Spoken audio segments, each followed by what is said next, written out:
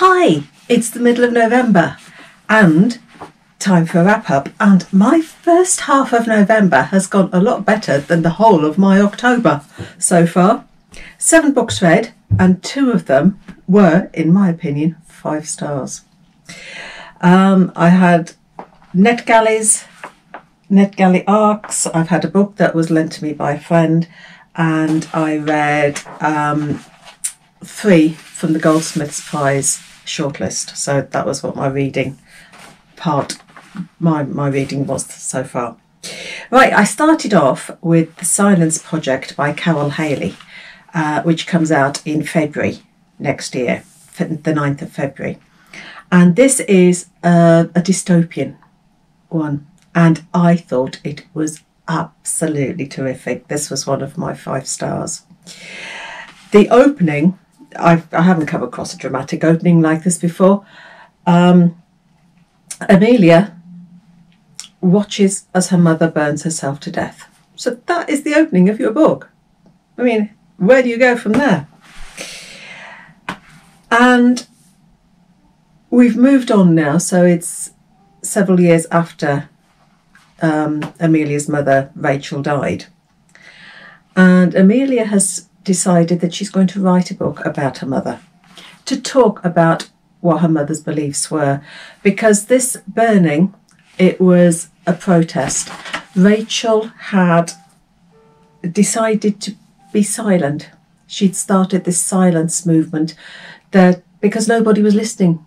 She felt that nobody in power was listening to anybody. And so the idea is, we're silent and we listen.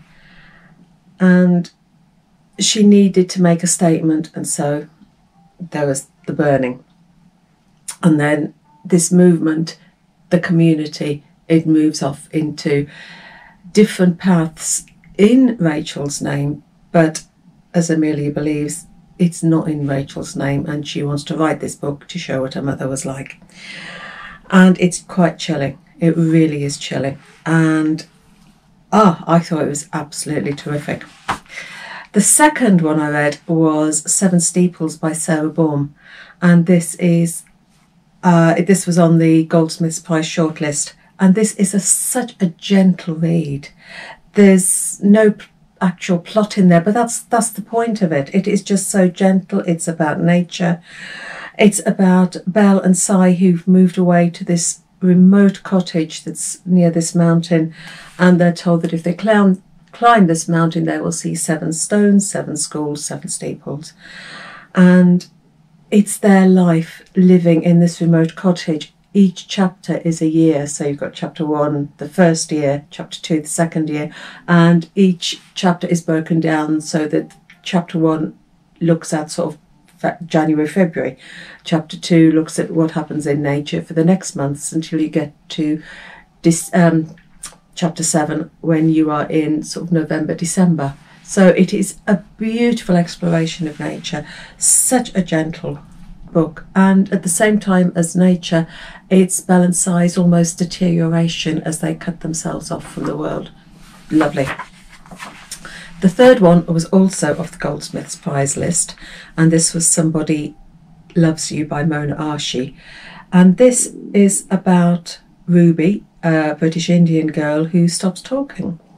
And it's told in vignettes, which are sort of almost chronological, but you do have sort of flitting backwards and forwards. And she gives you sharp portraits of family, of friends, and her mother's mental illness. And it deals with racism, sexual abuse. They're slow emerging themes, and you get a really good picture of her family and her friends. The next one was another thriller, and this was the NetGalley arc that comes out in February next year, 9th of February again. What July Knew by Emily Koch. And this deals with domestic and child abuse, so it is quite harrowing at times. July Hooper, she's a 10-year-old, and she lives with her dad Mick and her stepmum Shelley and her stepsister Sylvie. And she knows nothing about her mum, who died in a car accident when she was little. But she has collected all these facts about her, what she called ribbons about her mums, of the fact that she liked Jaffa cakes, things like that. But nobody speaks about her mum, and she knows that if she asks her dad questions, she will get a beating, a lesson. But July accepts all these lessons because she knows her father loves her and wants her to be good, and so if he gives her a lesson, she just accepts it, which is a hard thing to read about. She's a lovely character, and the portrayal of this family that is held together by this controlling man is very, very cleverly written. And you are so, so angry with him. It's a harrowing book, but it is a really good read. The next one was Diego Garcia, and this was the winner of the Goldsmiths Prize this year. And this one has as its background the 1973 deportation of a population from the Chagos Islands by the British government so that the US could build a military base there. It's something that I never knew anything about until I read this book. You have Damaris and Oliver, who are both writers living in Edinburgh, and one day they meet Diego Garcia. Not his real name, he's named himself after this island because his mother was one of the ones that was deported. And they meet him, he disappears, and the book is almost about how do you write his story when it's not your story to tell. It's because it's a Goldsmiths Prize winner, it's one that's creatively written. You've got parts of it in columns, you've got fictional interviews. It was, when you read about its formation, almost like performance art, because chapters appeared here, there and everywhere on social media. Chapters were performed. So it's a very sort of immersive hybrid type of novel. A really important message, I thought. That was a book that's almost stayed with me. The next one, if you've followed my videos before, I've got this theory that a yellow book means it's heartwarming and lovely and warming and all that sort of stuff. It's a real feel-good book. And this NetGalley arc that comes out in February, 16th of February, is a yellow book. The Vintage Shop of Second Chances, and it's one of those books that makes you feel all warm and fuzzy, and we all need to feel warm and fuzzy at times. And Lou has lost her mum, and she's grieving for her mum, but she decides to open up a vintage shop where she lives, selling vintage clothes. And the pride of place goes to her mum's yellow dress. Maggie is in her 70s and her husband's just divorced her. And she walks in the shop when she sees this yellow dress, and her and Lou become really good friends. And in the USA, Donna has just discovered in her 60s that she was adopted. And the only link to her mum is a photograph of a woman in a yellow dress.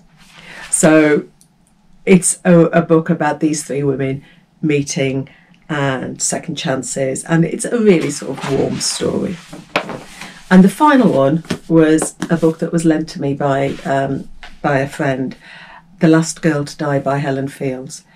And this one is a thriller. It's quite a gruesome thriller. There's some gruesome bits in here. And it's the story of Sadie, who's a private investigator. She's from Canada, but she's hired by this family on the Isle of Mull because their daughter's gone missing. And because this family are American and have recently moved to Mull, they don't feel that the police force is giving their daughter's disappearance a lot of credence. That, you know, she's an outsider, so why bother with her? So Sadie goes along and she finds her sort of symbolically, her body symbolically placed, and she realises that there's more to this than meets the eye. And she digs into the island's secrets. And there are some gruesome bits, and there are twists that you didn't expect, and the ending, I did not expect the ending. I did not see the ending coming, and I felt as though I'd been punched. It was a real shock, and I've never read a thriller where the ending is such an emotional punch. Absolutely terrific. That was my second 5 stars. So the first book I read in November was a 5-star, and the final one I've read for this half of the month is a 5-star as well. The book of my first half, it's got to be one of the 5 stars, and I think I'm going to go for The Silence Project, the very first one, because the dystopian and the fact that everything is so close.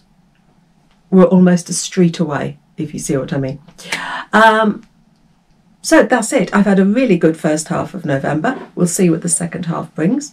So happy reading. Take care. Bye.